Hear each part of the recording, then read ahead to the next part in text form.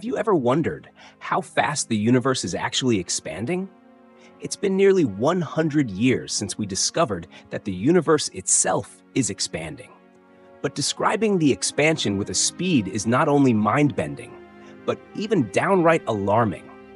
In one of the biggest discoveries of the 20th century, we learned that the fabric of space itself is stretching over time, causing distant galaxies to move farther and farther apart from each other.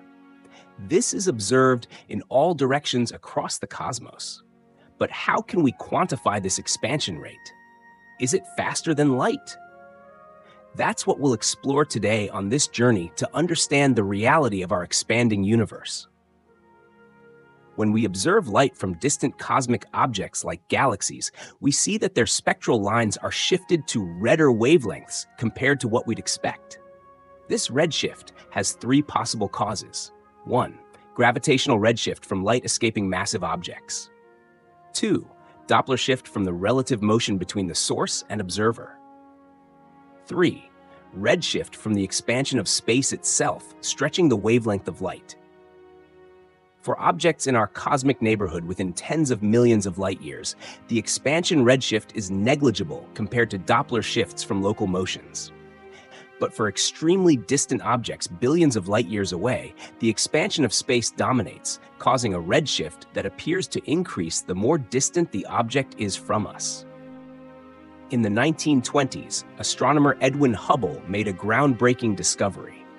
By measuring distances and redshifts of galaxies, he showed that the universe itself is expanding. The more distant a galaxy, the greater its redshift, as if it were receding from us at a faster velocity. But these galaxies aren't actually moving that fast through space itself. It's the fabric of space that is stretching between galaxies, carrying them apart and redshifting their light in the process.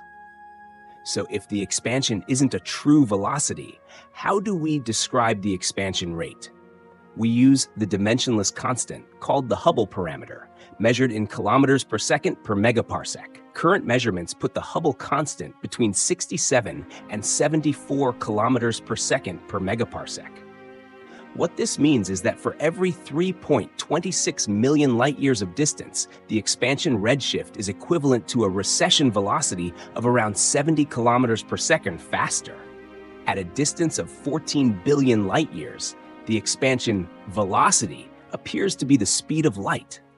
Even farther, and galaxies seem to recede faster than light, but it's just an apparent velocity from the stretching of space. This expansion rate is not constant, but slowing down over cosmic time as the universe's density decreases, governed by dark energy's repulsive effect. One fascinating consequence is that there's a cosmic horizon of around 18 billion light-years. Galaxies beyond this distance are permanently unreachable, even for something traveling at light speed. But amazingly, galaxies between 14 and 18 billion light-years away are still reachable if we leave soon enough at relativistic speeds.